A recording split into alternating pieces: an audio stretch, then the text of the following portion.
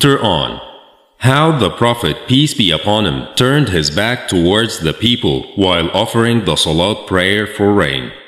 Narrated Abbad bin Tamim, may Allah be pleased with him, that his uncle said, I saw the Prophet, peace be upon him, on the day when he went out to offer the istisqa prayer. He turned his back towards the people and faced the Qibla and invoked Allah for rain.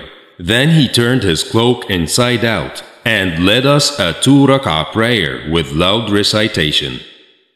Chapter on the Salatul Istisqa prayer consists of 2 rak'ah.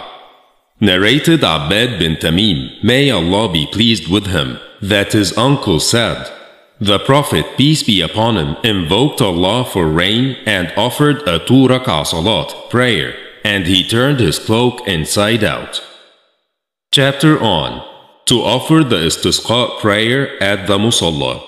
Narrated Abbad bin Tamim, may Allah be pleased with him, that his uncle said, the Prophet, peace be upon him, went towards the musalla to offer the istisqa prayer. He faced the Qibla and offered a 2 rak'ah salat prayer and turned his cloak inside out.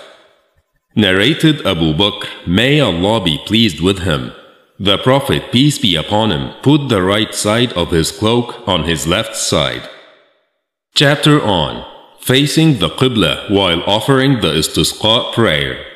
Narrated Abdullah bin Zayd al-Ansari, may Allah be pleased with him, the Prophet, peace be upon him, went towards the musalla to offer the istisqa prayer, and when he invoked Allah or intended to invoke Allah, he faced the Qibla and turned his cloak inside out.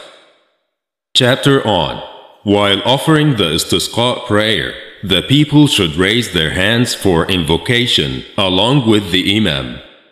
Narrated Anas bin Malik, may Allah be pleased with him.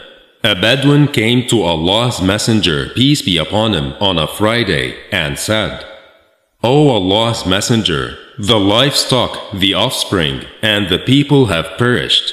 So Allah's Messenger, peace be upon him, raised both his hands, invoking Allah for rain.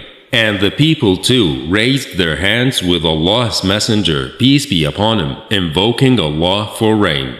We had not left the mosque when it started raining. It rained till the next Friday, when the same man came to Allah's Messenger, peace be upon him, and said, O Allah's Messenger, the travelers are compelled to postpone their journeys because of excessive rain, and the roads are over-flooded.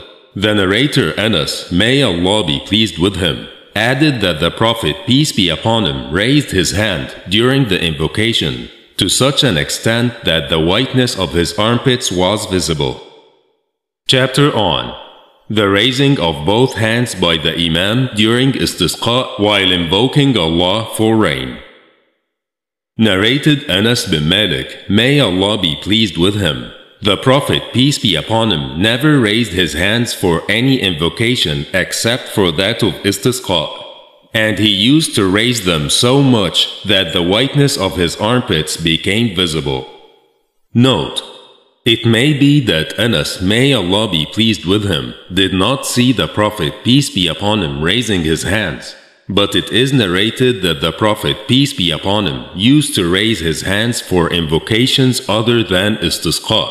See Hadith number 1751, 1752, Volume 2, and also see Hadith number 4323, Volume 5, Hadith number 6383, Volume 8. Chapter on what should be said or what to say if it rains. Narrated Aisha, may Allah be pleased with her, whenever Allah's Messenger, peace be upon him, saw the rain, he used to say, O Allah, let it be a fruitful rain. Chapter on one who stood in the rain till the water started trickling down his beard. Narrated Anas bin Malik, may Allah be pleased with him. In the lifetime of Allah's Messenger, peace be upon him, the people were afflicted with a drought, famine year. While the Prophet, peace be upon him, was delivering the khutbah, religious talk, on the pulpit on a Friday, a Bedouin stood up and said, "O Allah's Messenger, the livestock are dying and the family's offspring are hungry. Please invoke Allah to bless us with rain." Allah's Messenger, peace be upon him, raised both his hands towards the sky, and at that time there was not a trace of cloud in the sky. Then the clouds started gathering like mountains. Before he got down from the pulpit, I saw rainwater trickling down his beard. It rained that day, the next day, the third day, the fourth day, and till the next Friday, when the same Bedouin or some other person stood up during the Friday khutbah and said, "O Allah's Messenger, the houses have collapsed and the livestock are drowned. Please invoke Allah for us." So Allah's Messenger, peace be upon him, raised both his hands and said, "O Allah, around us and not on us."